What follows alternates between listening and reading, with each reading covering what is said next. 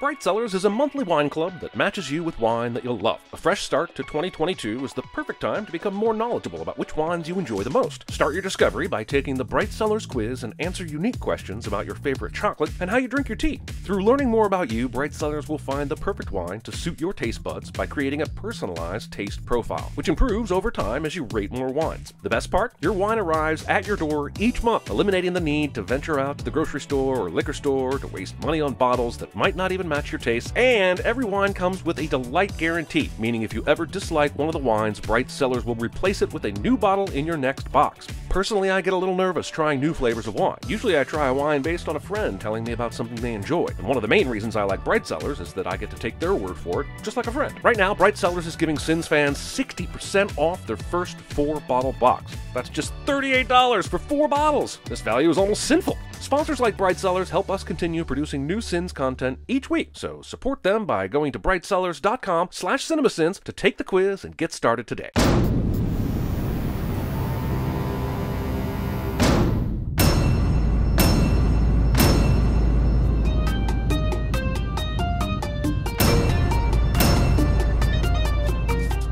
The modern Columbia logo was based on a worker named Jenny Joseph who posed for it in 1992. She appears on every Columbia picture and does not receive any kind of residuals. I just mentioned it since this logo isn't long enough to sin and I had to find something. Because Sin's got a sin logos, y'all. Opening an Adam Sandler movie while filming on a location vacation. Cliché. It was unbelievable. As unbelievable as this perfectly even spray on tan? He took me to all these cool local places. This scene reminds me of an infuriating recent dental visit when the assistant would not stop talking to me while I had to lay there trapped. I would pay double to attend a dental facility that has a zero chatty chat policy. And while I'm at it, that goes for haircuts too. Just cut my hair. I don't want to tell you what's been going on in my life since the last time you cut my hair, River. Focus. Make sure it looks even and let me go home. Well, we got a little drunk. Well, at least we know that Henry isn't ageist, just sexist. 没有别的关系，我们两个关系只是性的关系，对啊。 Sawing into a human body while talking on the phone about your sex life. Henry Roth, why didn't you tell me you were a secret agent? This movie not only sets up the age-old guys are dogs who lie to women to get them into bed trope, but enforces the more subtle women are dumb enough to believe them and then will get clingy trope. Trope for everyone! Did you know that some studies reveal that dolphins actually show more intelligence than most Happy Madison movies? You see what happens when you play with sharks? I refuse to image search wound patterns for shark attacks in order to confirm my suspicion that this perfectly cleaned arc-shaped laceration is not how a shark bite would appear on a body. I'm just gonna send that it's not a shark bite anyway because I can. Keep here on a boy. All of you. Huh? Oh, he just cast a spell on us. This movie was made within the last 20 years. Why stack 2 unused boxes of Aquafresh toothpaste on the top shelf and have a filled toothpaste container upright on the lower shelf? This is a man who eats candy for breakfast. Do you think he over-prepares for dental hygiene? This is also a man who f***s for sport. How is his precious storage space used for extra toothpaste and not medicinal creams to soothe his recurring genital rashes? Okay, so the movie doesn't tell us he has an STD, but do the math. It's a statistical probability. You get some boobies, some assy, or pull on your boy. Come on. This movie made almost $200 million at the box office. Penguin ass on your map. I'm just saying, don't blame me if some undiscovered islands show up next time you try to navigate. This foot mark is not on the pillow in the next shot. Alexa, what are you doing? I meant check the thermometer. Arguing with your Amazon Alexa. That's a little warm. Go to the bottom of the barrel, please. Oh, f*** you, movie. I know you want to establish Sandler as some sort of veterinarian god, but there's no way he could tell the minute difference in temperature between the fish at the top or bottom of the barrel, or that it would even really matter. Finding the right fish would be as easy as shooting... I know there's a saying that would work here. Frogs in a bucket? Also, strangely enough, go to the bottom of the barrel was the mantra for writing the jokes in this film. You needed the fish slap to calm down. If it's not enough to highlight that the lead in this movie is a womanizer, let's also be sure to showcase that women who look masculine are props for deprecating comic relief. I'm gonna try to get him breathing manually, okay? So I need your face right next to his mouth. Gee, I wonder where this could be headed. At least it will happen quickly, and we won't have to play with this false tension for Dear God, can we just get to the walrus puking already? That's what she gets for eating my roast beef sandwich. Taking a roast beef sandwich to work. But also, if we're looking to redeem this character, I probably wouldn't have started with conspires with marine life to projectile vomit on a coworker over a lunch dispute. At this rate, he'll have to save a baby from drowning while simultaneously solving the climate crisis and ending world hunger to be fully redeemed. Sailboats! Quit wasting the wind. Nature is meant to be preserved. Save the planet and use fossil fuels like the rest of us. Captain's log, November 5th, 6:45 a.m. This counts Star Trek-eration. And honestly, how dare you, Adam? How dare you? I get you spam and eggs. Will Henry have to pay for that breakfast you were forcefully ordering for him? Does he have no say? When does this ever happen in a restaurant? Want for me to put peanut butter cups in your eggs? No, that's okay. Is an actual conversation in this movie. It was then that the penis-centered hero of our story spotted his next mark. She happens to be smart enough to see through his bullshit, but is also brain damaged and can't remember his trickery. This, friends, is the central part of the plot that holds this movie together. How scalding must the coffee have been in order to mix with syrup and 40 seconds later maintain a steam stream? Too hot to drink, that's the answer. Also, playing with your food. Crafting a waffle-cano is all fun and games until the coffee lava erupts and causes third-degree burns on little Timmy's pitching hand and ruins his chance at supporting his family through Major League Baseball. His mom will now die at 50 because they didn't have enough for her crucial clavicle operation, and all because you thought it would be fun to play food geologist instead of just eating your damn breakfast. Happy now? Why would a restaurant garnish a plate of waffles with orange and parsley? You're just making a decision to throw it away later when you bust the table. I really didn't expect to sin garnish twice, but I can't ignore Lucy's decision to discard her garnish onto the table and then return the garnish to her plate. Now the discarded garnish is touching her food! Gah! There's a little fella. A strange thing to say when the image on the laptop has been on the little fella during their entirely useless conversation. That cheated on you with whole wrestling, Tim. Close. Actually, it was my college girlfriend, Tracy. College girlfriends. Also, phew. Without this microscopic glimpse into his past, I would have gone the rest of the movie so confused as to why he somehow justified in all his ass-baggery. Cracking your cervical spine like this. Checking your waffle's prostate in public. Why don't you try this? Inventing the Waffle House. Also, Henry touches Lucy's waffle with his bare fingers, and somehow this works, even though it does not work later. This possessive handshake. I just hold on to them for 5 minutes each. Minutes? Touching anyone for more than 5 seconds is a sin. I don't care if they're family. I think Tattoo Face. I don't even have to play you the full joke for you to know whatever this punchline referred to could never have been funny enough for that reaction. Also, do you want tiny shards of metal in your Spam? Because this is how you get tiny shards of metal in your Spam. This restaurant cove is beautifully located, all tucked in away from the open sea, which of course is nothing like what we were shown earlier when Henry had to abandon his boat to find this quaint spot in the first place. That's the stupidest looking swing I've ever seen. Thinking that referencing Happy Gilmore will make this movie any better. My life sucks. Says a man with several talented children, an ability to surf, time enough to meet people in bars, and golf leisurely. Give her the white kiki sneaky between the cheeky. This movie has a 6.8 rating on IMDb. Ula needs it. This way I can imagine I did it, and then I can get through another weekend. Living your sex addiction vicariously through another person. This is a dream sequence, and just think about the symbolism of descending a cliff to retrieve your balls. Just think about it. Really think about it. Henry dreams of Lucy, complete with a lily flower in her hair, and this is before he knows she loves lilies. Are you getting drunk? Are you eating a flower? What are you thinking? I'm thinking that Tusk drinking out of 2 huge straws is a really bad idea. Not only because it is not sexy, but you also have to battle a liquid from coming back out of your mouth between the 2 tubes where the suction is broken. Am I wrong? Actually, I'm not drunk at all, Noreen, and neither are you, because there's no alcohol in these drinks. How is Galaxy Quest here surprised at this? And how does this get them fake drunk plan even work? And most importantly, how am I supposed to care about this asshole? That guy over there could help you out. So I guess Alexa's just hanging out on the off chance that there are sex scraps at the bar? Or is the movie just going to use her as a throwaway cheap laugh prop when they're not sure how to end a scene on writing merit alone? Don't move. I have to talk to you. But conveniently, I have to go do something first so that you and the audience can figure out the big reveal for yourself as awkwardly as possible. Lucy was in a terrible car accident. Don't worry, if you space out during this explanation as to why Lucy has brain damage, the movie will repeat it another 703 times. That's a different part of the brain. And if you get confused about how the brain injury part works, several characters will also explain how this works 703 times. She just can't retain any new information.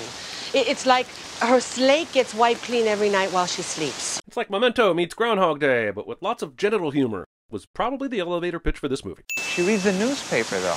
It's a special paper her father puts on their porch every night. He got hundreds of them printed out. Printed hundreds of the same paper to gaslight his sick daughter into believing the delusions of her disorder are real? Dads, am I right? The lady at the farmer's market gave it to me as a birthday present. I think she likes you. I think that pineapple was taken out of the deep freeze last night and should be f***ing cold right now, and Lucy would notice, especially if she cuts it open for her cake and finds pineapple ice crystals. Try not to sweat in the sauce. But dirty shoes on the counter are just fine. They score here, they bring it to 14 to 10. Ooh, maybe they'll win for your birthday, Dad. Well, it appears they're playing the Lions, so I don't have to have lived through the day before to know they'll win. In Detroit, they just call that Sunday. So the sin, as always, is the Lions. But also, doesn't she know that NFL games wouldn't be on at night in Hawaii? The games start at 7 in the morning there. And even the late games are on in the early afternoon. Happy birthday, dear Dad. Happy birthday to you. You'd think after singing this song 365 times that Doug would have learned how to sing in key with his sister, but nope. The Sixth Sense. The twist is you get to the end of this movie and find out it was done the entire time. Sorry for the spoilers. I can't believe it. Bruce Willis is a ghost. I'm shocked. If you didn't know the twist to Sixth Sense until 5 years later when you saw it on VHS, I don't know whether to congratulate you or feel sorry for you. So I'll just go with I don't believe you.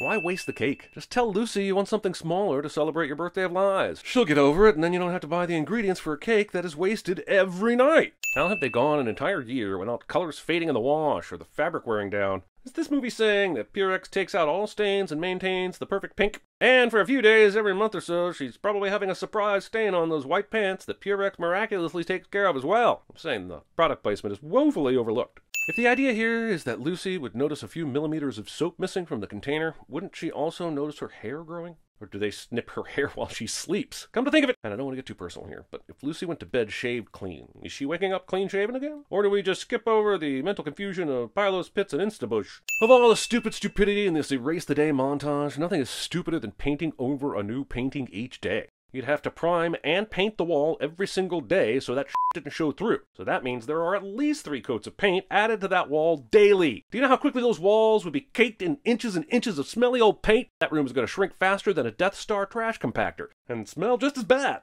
Also, these holes should not exist unless they also drill them out so it doesn't fill with hundreds of coats of paint over time. They are dedicated and dumb. I appreciate your interest, Oprah, but leave me alone. Funny, the plants must be screaming the same thing at him because they are living on a fucking boat. I think my stitches opened up again, cuz. Stitches? Sir, apparently enough time has passed for your wound to become a scar. You got a cat? Cuz I feel something licking me. Trying to have sex with pets around. Let's add this book to the growing list of things that would be aging without explanation. Lucy reads the same pages every day, and if she can notice soap squirts missing from a container, she would notice microscopic wear and tear on delicate book pages. I bet you $20 I can get her to have breakfast with me again. Says the guy who literally said after being asked why he wouldn't date a woman with a brain injury that It's evil. 2 minutes ago in the previous scene. Do they think because the movie is about short-term memory loss that the audience has it too? You realize how long a gumball will have been sitting in this closed-in machine for it to get to you? Whose idea was it to be like, let's put something in the glass enclosure that's never cleaned for months, and then we'll let people pay $0.25 to use greasy gears to turn and deliver it to them so they can insert it into their mouths. We'll be rich.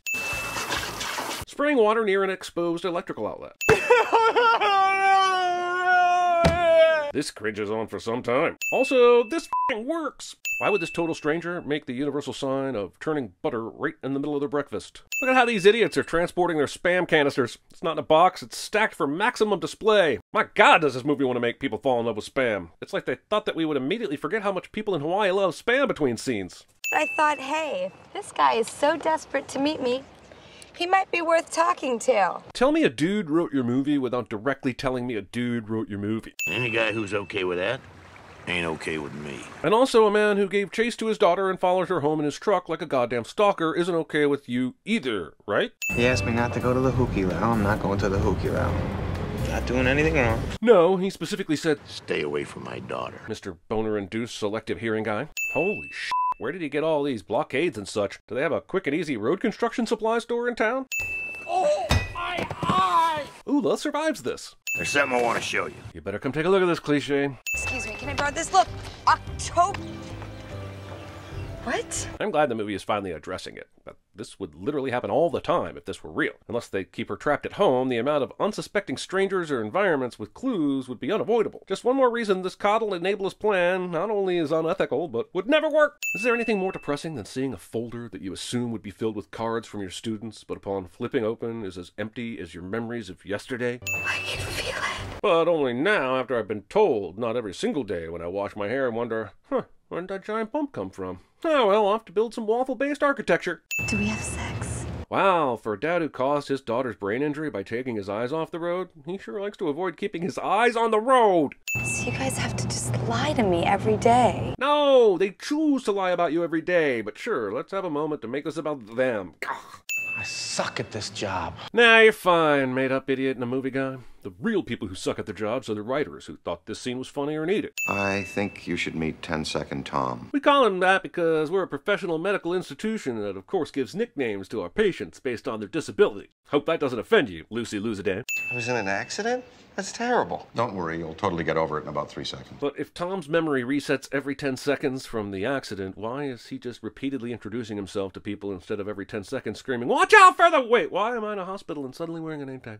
Oh, don't go just because my son is psychotic. Mocking your child's speech impediment. Starting your "So You're an Amnesic" orientation video with hurricanes and civil unrest. My name is Lucy. Is he wearing her shirt? Or did they manage to find a pink replica last night at a random store in the area? And if it is Lucy's shirt, does that mean that Henry came back to the house to wash it, so Lucy was wearing a clean one this morning? Or is she wearing the same shirt that Ula wore while creating the video last night? This matters to me.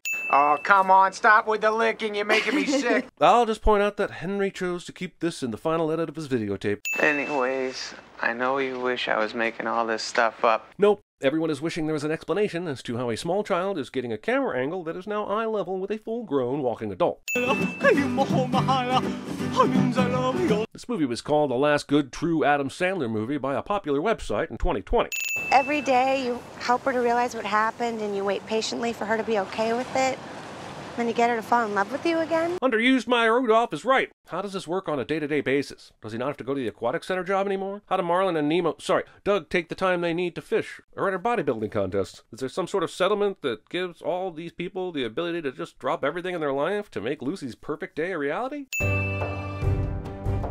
Making out when there are sharks around. What does it imply that Ula is even here? Was he stalking them? Or was he just hanging out with the dolphins late at night and noticed they were here? And honestly, why was he swimming with the dolphins at night when no one is around? Never mind. I've heard stories from trainers about how horny dolphins are. It's all making sense now. Don't forget about me.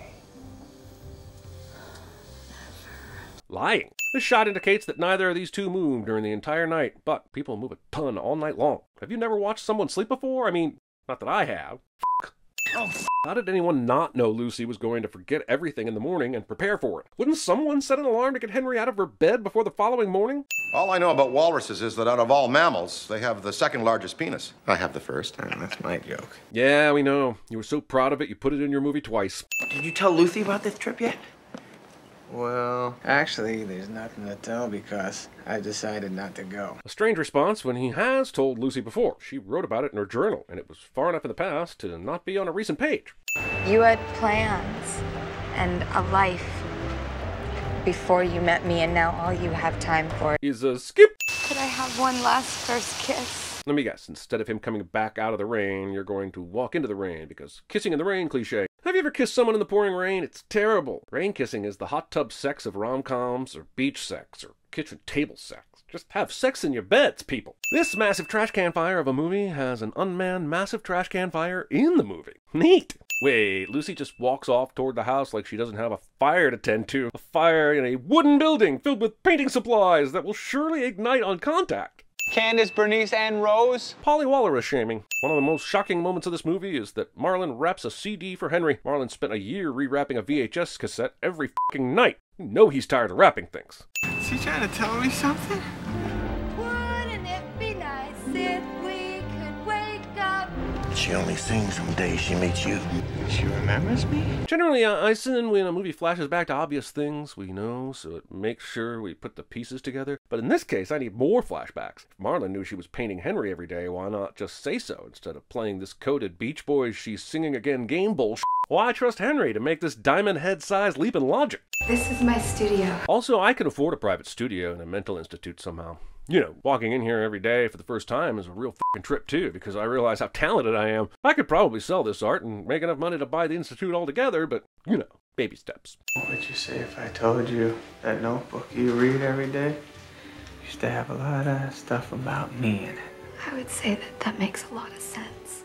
F***ing what? And f***ing why? There's so little reason or hint given for this selective memory return that this whole happy ending might as well be a Deus Ex Rememberia. Here's a fun part of the movie where we are expected to jump forward something like 7 years and suddenly accept that Lucy has the ability to wake up on a boat with a remake of her bedroom in the frigid temperatures of Alaskan waters without a really traumatic reaction. Lucy realizes she's in a fake bedroom on a tiny ship, and my question is, where does everyone else sleep on this thing? I'm sorry. What the absolute f*** are two tiny pink bikes doing on a goddamn boat? Where's the little one going to ride off to? Who's going with her that would also need a tiny bike? Why are the adults okay with wasting precious cargo space on useless bikes? Good morning, Mrs. Roth. Would you like to meet your daughter? Why would it not mention that she has a child in the video before she heads topside? We know it's for the audience's surprise, but she should be told why her feet are larger, boobs are lower, and hips are wider. I mean, I know not every woman goes through a lot of physical changes, but at the very least, let her prepare emotionally. Movie contains, at most, 23 first dates.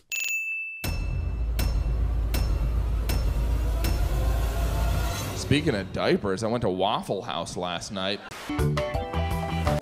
So long, and thanks for all the fish. I heard you did a pilot. That was my 15 minutes. What was it? It was a show about a team of female secret agents called Fox Force 5. What? Fox Force 5. Fox as in we're a bunch of foxy chicks. Force as in we're a force to be reckoned with. And 5 as in there's 1, 2, 3, 4, 5 of us. This what you got here? Not here or here so much, but right here.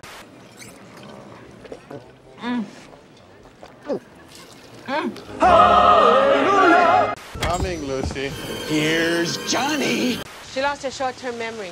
Mr. Short-term memory, he shouldn't have stood under that pear tree. Hey, Tracy, how you doing?